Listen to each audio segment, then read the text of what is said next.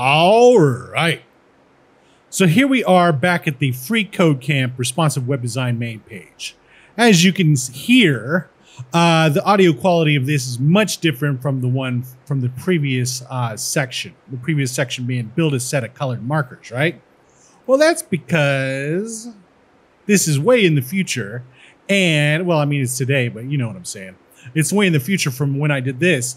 And they changed up just one. And so now all these are off and I'm getting comments about it.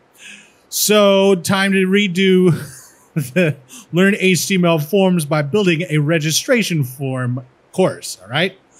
So we can use HTML forms to collect information from people who visit our webpage. In this course, we're going to learn HTML forms by building a sign-up page.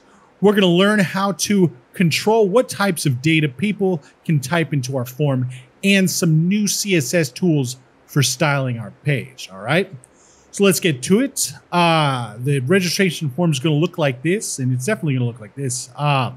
It's pretty cut and dry, but there are a few tricky things with this. So let's get started.